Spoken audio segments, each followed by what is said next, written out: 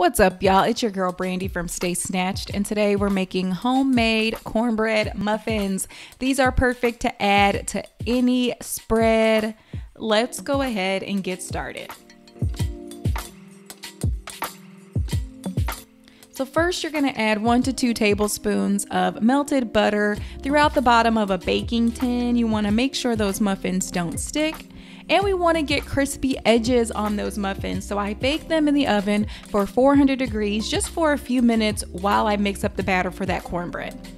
Then I have 2 cups of self-rising cornmeal mix, 1/2 teaspoon of salt. This is optional, sweetener or sugar, y'all. You don't have to use it. It's 1/2 cup.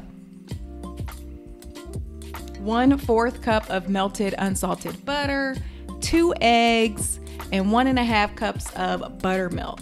And so then you want to mix these ingredients until they're fully combined, but you don't want to overmix. You don't want to overstir. If you overstir that batter, it's going to result in cracks and crumbles at the top of your muffins. So then go ahead and grab that heated muffin tin. Again, when you add the batter to a heated muffin tin or a heated pan, that gives you cornbread with crisp edges. If you're looking for something that'll fall apart and crumble, you can totally skip that step.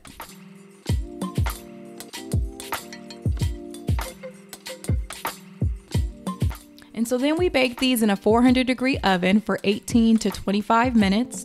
Mine are typically ready right at 20 minutes.